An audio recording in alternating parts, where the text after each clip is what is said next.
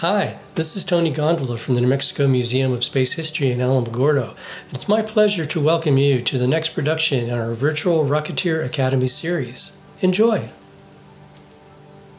Invented sometime in the late 1500s, optical telescopes have steadily improved over the centuries. From exoplanets to black holes, today's instruments have unlocked the secrets of the universe in ways that would have been unimaginable to those who first noticed that lenses can make distant objects appear as they are near. Let's take a closer look at how they actually work.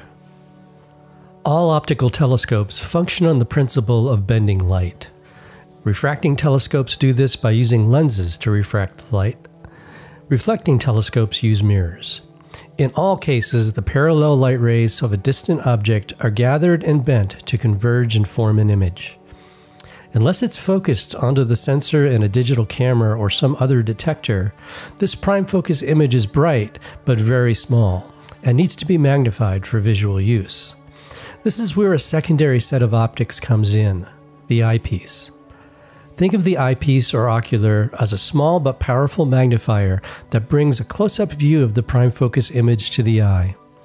Depending on the magnifying power of the eyepiece, different powers of magnification can be obtained.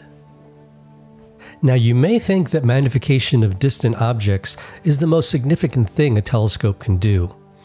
While it's important, the brightness of the image and its resolution are sometimes more important. In order for that to make sense, you have to understand the effects of the diameter of the lens or mirror on performance. As telescope diameter or aperture increases, so does its light gathering power and resolution. Think of it as a bucket that's catching photons rather than water. A telescope with a 12-inch aperture generates a prime focus image that's 4 times brighter and twice as sharp as that formed by a 6-inch aperture telescope. It's the inverse square law in the wave nature of light at play here. That's the reason professional, as well as some amateur astronomers, are always building larger and larger telescopes. They do this to gather more light and see greater detail. In fact, there really isn't any limit on this. If it was possible to build a telescope in space with a mirror miles across, it would be possible to image far-off exoplanets with a resolution similar to that weather satellites provide for the Earth today.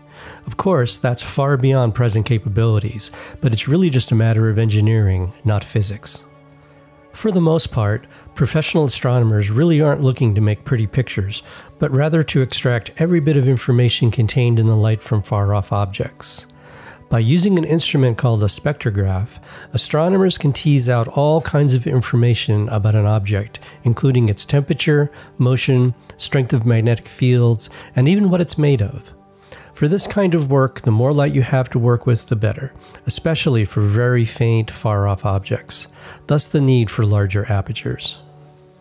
Another factor is the atmosphere.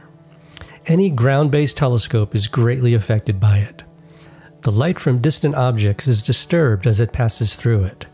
The end result at the telescope is an image that's constantly moving and blurring. This effect is called seeing and is the reason why large professional telescopes are often placed on far-off mountain peaks and dry deserts. This is done to beat the seeing as much as possible. Of course, the best location is in space, which totally eliminates any concerns about atmospheric effects. This is why the results from the relatively small Hubble Space Telescope are so good.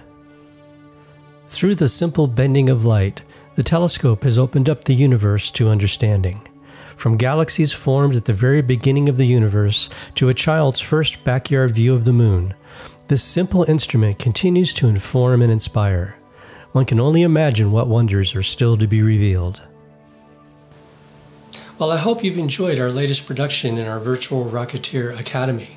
Be sure to check back at this location for new productions and updates. And for now, stay home, stay safe, stay curious.